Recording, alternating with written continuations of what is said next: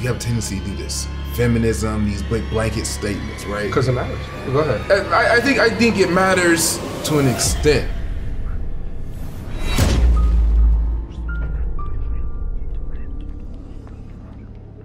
There's nothing wrong with being a male feminist.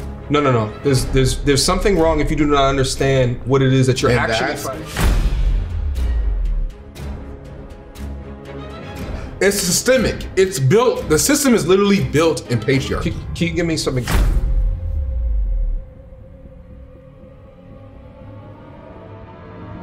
And what I am concerned about is red pill who turn cold, emotionless.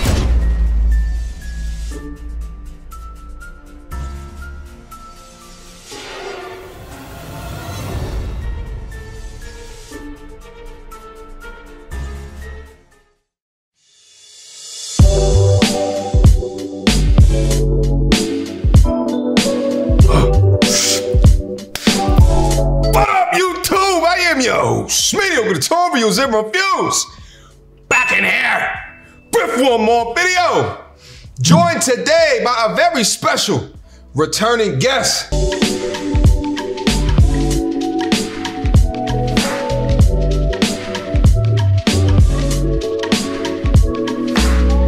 They're accountable every day. See, this is the difference between the red and the blue pill, is that you look out into the world and you see evenness and equalness. And it's not even. I don't think it's not, well. Please don't. I don't think that. So you look at the Saweetie culture, you look at the Cardi B culture. We talked about it just a second ago. And we're looking at all of these representations of media. Now, I get that the women that you pick within your life have a different walk about them. But our culture is our culture, and our culture, and the men that are in it are the men that are in it. And what you see often is, like, there's a whole moniker, men are trash. And women do video after video about all of this shit. Now imagine if I did something about some women is trash shit. So it's understanding that there's an uneven balance. And because of this uneven balance of what media and feminism has pushed, it's created very delusional women who think that they can all that city girl bullshit and all that shit, and then can actually end up and have a man genuinely understand and respect them going into the future, as if they're the way that they've managed themselves and their body throughout their life will not be put up into consideration for a man. So, and I see that this happen, and I see you looking at me, and you know what I'm talking about. But I don't know, like, even conversations like this are still awkward across the internet because men generally don't have these types of conversations, as if you go on some of these women platforms that are just lambasting men all day.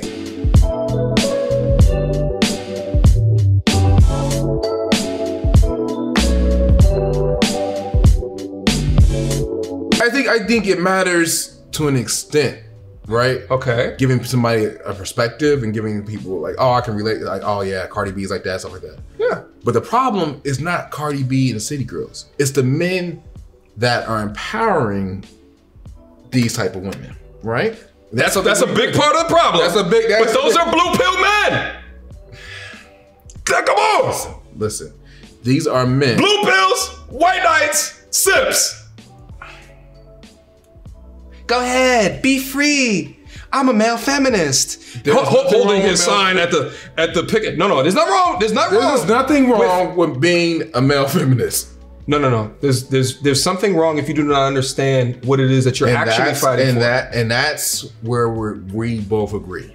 Okay. There's something wrong when you don't understand what you're doing. When 21 Savage was holding I'm a slut. I know. Amber That's a blue pill man. But look at the product he was supporting. Dog. 21 Savage holding up the I am a slut sign did way worse to his reputation amongst men than all of us finding out that he's from London town. Listen, 21 Savage, I don't think any man will question 21 Savage masculinity as far as the traits of, like, you know. Dog, we've been tricked. I will continue to buy a Birkin bag, a Bentley, or whatever. On a third date. Or whatever I feel like buying.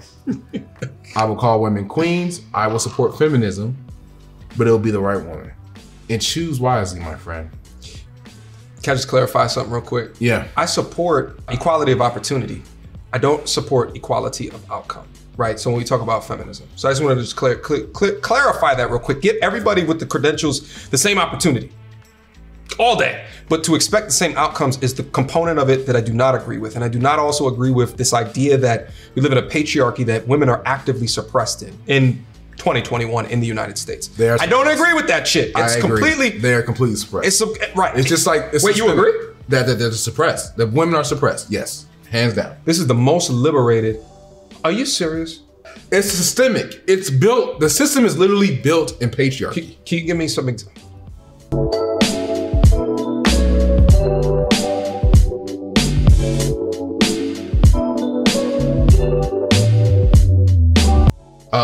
Let's talk about RBG. Can we talk about RBG? I don't know what that is. Ruth Bader Ginsburg, the judge. Her sent to me a Supreme Court justice. And then how difficult it was. We could talk about. I don't know what this is though. Keep going. I'm just trying to figure out like where she talked about how when she wanted to become a judge and things like that, the sort of systemic issues she faced, right? Whether the application process when she was pregnant, she was having a child. Well, you're not going to get this job because you have to have 9 months. This was literally said to her, 9 months off. You can't work during that time period. And we need somebody that can, that can't take off work because the work that she was doing was so important. Yeah, that's not a systemic issue. She's pregnant. You cannot. That's a part of her nature. I mean, she's having a baby. I've seen pregnant. You saw the news Nike commercial. Pregnant women who are still working out, still doing. Because she's having a baby does not take away from the work that she does. It won't take away from the productivity. She can have the baby and still work at a high level. And she can take the time off and still work at a high level. There's no time, there's no like, oh, if you miss this and this, you're gonna, no, that's not true. It's been proven over and over again that even if you get pregnant, if you take time off, it doesn't stop these companies or these judges or whatever. It doesn't stop. Dog, if the job requires you to be in office because of the importantfulness of the particular job, and you have to be out of office unless you are for maternity leave, then they have to take that into consideration. That's not a systemic issue. That is a systemic issue. You cannot. How is that systemic? Because women are part of our society. If every job said you take off because of maternity, it's gonna take away from it. Everybody can say that. No, I work in the medical field. Maternity, our job, you take off, patients die. No, there's other people that can cover. There's a system. If I call off and sick, right? There's somebody to cover for me, right? It's not accurate. That's not true. Is her job coverable? Yes. How is her job? There's other Supreme Court justices. We've been running around a full Supreme Court justice for years without all benches full, all replacement. They stopped literally Obama's pick for a judge for almost 2 years. Because why? Political reasons. They didn't want Garland to be Supreme Court, right? So this idea of a woman taking time out for maternity or having to have a child as a negative or it's going to impact the workforce negatively is a systemic problem and it's false. Because people get sick all the time. People call off all the time. There's things happen, but there's always somebody to cover. Okay. What you're doing is you're discriminating based off of her natural, based off of her being a female, being a woman. Okay, so what did she do? So I'm trying to understand the situation without knowing the entire situation. Right. So what did she do, or was she able to do anything in order to seek like it's illegal what you're explaining? So what did she do in order to get justice? It wasn't illegal at the time. Okay, well, what year is that? Because I asked you 2021. In 2021. I'm not saying I can't. I think there's still things that happen like that every day in hiring hours. I don't know. She was like. That's very important, Sam, Blue Pill Sam, because I asked in 2021. I'm not saying that these things haven't existed. I'm saying this. She still will be in our time frame. She just died, so she's still. Listen, if she's 80 years old, I agree with you. There was some bullshit back in there. Shit, I just did a feminism documentary in order for all of us as a channel to gain some information and history, but I was asking in 2021. It's not eradicated. What I'm saying, I can't think of something. I just use the age. I know you can't. There's always going to be a degree of prejudices for anything. Yeah, whether it's the color of your skin, the hue of your skin color, you got glasses on, you're short, you're overweight, you're a man, you're a woman. There's always going to be prejudices. My issue is that we have a victim mindset culture. And if people continue to leverage components about something that they feel that they are not privileged in to promote why they were either not selected for something, why they were not able to attain something, that they're not able to this, that. So, because on this channel, I love to preach accountability. Like, bump your skin color, bump your gender, bump this, but were you the best person for that role? Were you the best person for that job? And I know you bang with this, because you don't make excuses either. To watch the feminism portion of YouTube and to put a post up about the current patriarchy and to have millions of people to co-sign, yeah, it just say, it's just feeding a beast that is hyperbolic in nature. Yes, I agree with you. There's always gonna be some inadequacies. There's always gonna be some inequalities. And if inequalities surface, point a goddamn finger at it. And if it is found out that it's in procedural documents, if it's found out that it's in process, that it's in law, that there's some discrimination, always point a finger at it and fight for justice. I'm not talking about that. What I'm talking about is this victim culture mindset, which people love to be able to dive into, to unexplain, to not work on themselves, number one, to not improve themselves. Oh, they didn't pick me because of no, there was other people more qualified, perhaps.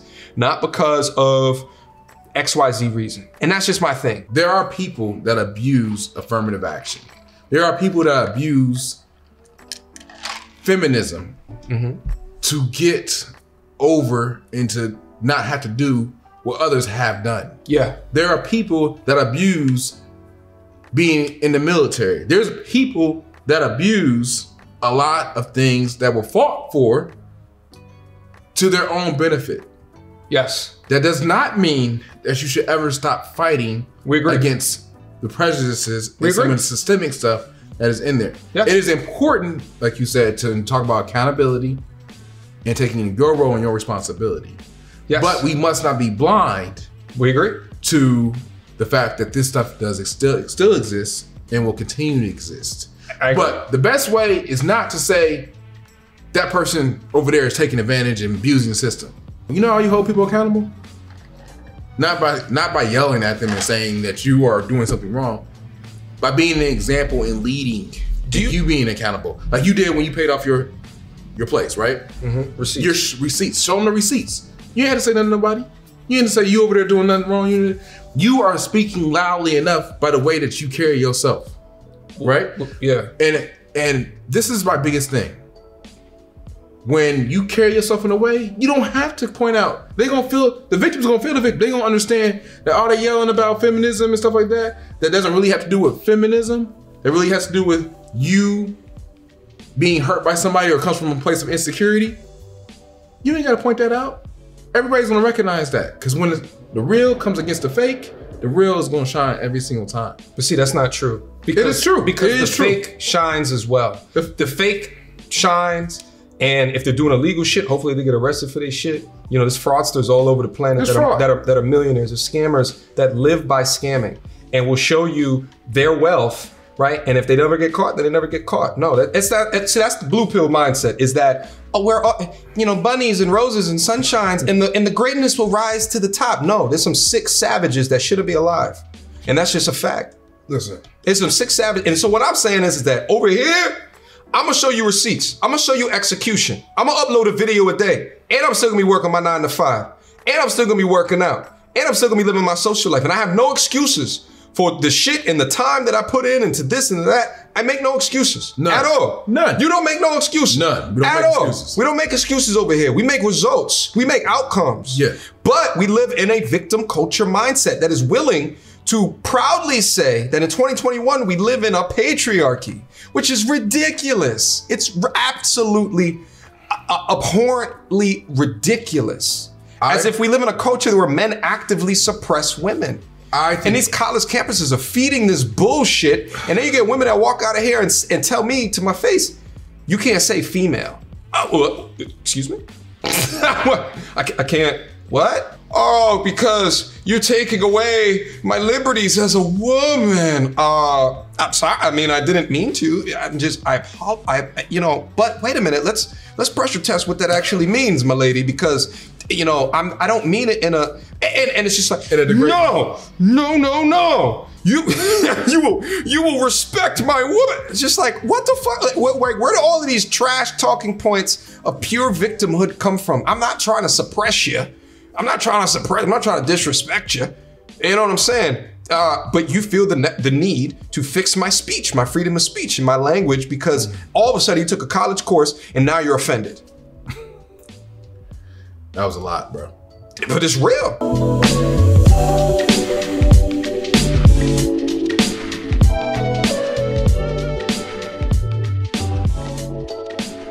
I do believe that okay. It's a lot of that out there. I do believe the best way to beat a false argument is to come with the truth. And I do believe that your channel does that. I believe you do that. I appreciate that. I don't feel it necessary to argue with idiots. Someone who's talking about, well, I should say female or not. That's not my energy. I'm gonna say what I wanna say because I have the right to say it. They go hard, bro. They do. And I understand sometimes you gotta defend yourself. You feel attacked. Facts. But you gonna get attacked when you're talking the truth, bro. The hate gonna come. Well, here's the thing, bro. Is that they killed Jesus, bro. You are going to be crucified for the work you do on this channel. Okay. And I'm trying not to. I'm trying to be as diplomatic as what I possibly can. But you know what the combat is? It's the decades of propaganda and media that have not told men's sides of the story. No, that is not accurate. Okay, can you name me any male-focused content outside of YouTube? That talks about men's issues, that talks about men's issues. That gives men a platform. Because I can name you 15 different women-focused outlets. Men have had a platform through most of the entirety. Kings. What? Like the founding fathers of America. Like, what do you mean? What platform are you talking about? There's not a platform that exists. You're talking about media platforms. That media platform. Besides music and HBO, TNT, they're all males. They're all created by males. They were all action-packed movies. If you look at the origins of all of it's male. No, that's actually not true. Except for like Lifetime, maybe, and OWN. No, it's majority women. Majority men. Name the outlets: Media Takeout, Gossip. Those are Madame Moselle. Those are just like those are not the reigning New York Times, Washington Post. If you look at like CNN, that talks about male issues, right? Who's the most marketed to gender on this planet? Women. Why do you think that is? Because they consume the most. Okay, now we're getting somewhere. So do you think that it would make more sense to create content, to create content for people who consume less than this other gender? Because right, but that's the same thing with blacks. They consume more. Say what? A lot of stuff is geared towards like sort of the Real Housewives, like why they have certain tinge, little rapping, your little Sprite. And we're trendsetters. We're high consumers. Yes, we have $1 trillion. Males are not high consumers compared to a female. So don't you think I'm going to market to a female? So don't you think that there's a correlation with men being less consumers and then also creating content for them that focuses on male issues, right? Like if you walk up to the average man or woman walking on the streets and you say, name some male issues, versus walking up to the average woman on the street and saying, or man on the street saying, name some women issues. Which one of those do you think would be more populated? Women. Okay. Why do you think that is? Because males they're not raised to project feelings or emotions or issues. You don't think it has anything to do with? No, it's not some mad conspiracy. If you look at every males don't emote. They don't do that. What you haven't really started. We didn't have emotional rap until Kanye. Men in society, are raised to not emote or to have issues, to suck it up and put it, we are raised, built to like, you don't cry, you don't feel. If men had spaces, there is some definite. So here's the thing. A lot of what you see on the internet that you say that you don't like about the red pill space is men not having entertainment outlets or educational outlets, and then finding it out after they get their heart broke. And what happens is that they come on the internet and now they find spaces like YouTube where men can be free and not have a media, or necessary for dudes in this space to have a media engine behind them to produce content. So now men are 40 years old and they're taking a look at the content. They're like, Oh. And some get angry. So that's what you see. So it's not just like this idea that there's just angry men walking across the world who just, we live in this patriarchy and we flex our muscles and we're just so angry at because we're men and we're aggressive. Like that's what the women that don't like this content over here, they're gay or their mama, and they mama, is his mama black? or like all of this shit, like they just try to create, oh, he's effeminate because he has issues with like all this other shit. And I'm saying that to say it is a form of shaming that is being placed on the community of dudes that are coming up to an understanding, because there hasn't been, like, name a Cosmo for guys, and Cosmo is some toxic ass shit, right? But like, but in Cosmo dates back to what, the 50s, and to think that Cosmo has not infiltrated, when you think about the women's liberation movement, when you think about the sexual revolution that happened in the 60s, and what in the 50s and the 60s, right, like was media that was dedicated to men. At the same time, the man has been systematically taken out of the household. So you have these young boys that are growing up watching women who read Cosmo. Listen, I think what I've learned today, that red pill is an outlet for the mental that has not been addressed in society, is a missing element. And I would agree with you that society has focused more on the physical, financial, and dare we say, sexual prowess of men. At men's expense. At men's expense. Yes. I do not think the red pill is the answer to that. I think red pill ideology. I do think blue pill, I think the pills, us having this conversation, brings to light the mental.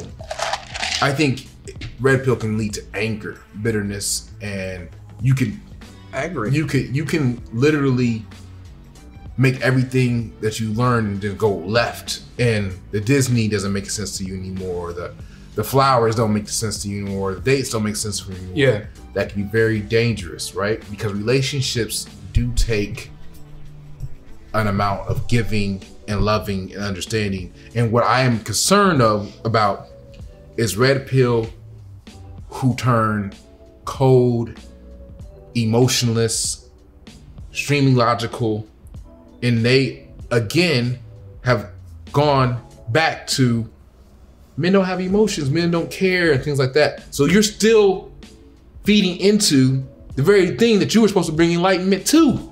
You can go red pill rage, as you would call it, and literally you find somebody in a rage who hates and anger, and you have just become emotionless again because you were mad because nobody was paying attention to your emotions. But understanding that blue pill allows you to get in touch with that emotions, to say, okay, I can love someone, have somebody cheat on me, break up with me, not hate that person, not stigmatize that person, not try to demonize that person. Understand that's just a person, and things happen. And if I choose better, then I'm gonna do better, right? But if the red pill is the only way, because you're right. You're right, MTR. I'm never saying this again. You're right. This is why you should watch this channel. There is no other media out there that focuses on men's emotional, mental state. Yes. That's my point. Mm-hmm. Don't go red pill. Well, listen, how about, so, and I appreciate that concession. Who did a concession? You did a concession. You conceded. Look at my face right now, y'all. You conceded that there's no male spaces. Oh, you like these girls that come up here and don't like the word submit. I didn't say anything. That's what I saw. What you just did. So here's the thing: is that I appreciate the understanding that there's no spaces. So here's the thing: is that you say that red pill is not it, and my thing is that I agree to a point that the overconsumption can lead down a windy path that is not good. I understand that. So it's like the dudes that are in the space have to be accountable enough within themselves to choose content creators and people to listen to, people to attach to, that there's a positive end goal in mind that leaves them more joyous, more happy, more this, more that. And listen, at the end of the day, there's such a wide degree and variance of human beings of wants, what they don't want. And there's some men that's just gonna do better single. There's just some men that I would think it's a far subset. There's also some men that wish they can go back to being a completely blue pill. And I think that is the larger subset. They wanna go back to feeling like women are sugar, spice, and everything nice, and not that women can be just as savage, right? Like, or the things that their mother taught them is not actually how you attract a woman, but the things that that your mother taught you is things that she wanted her significant other to have.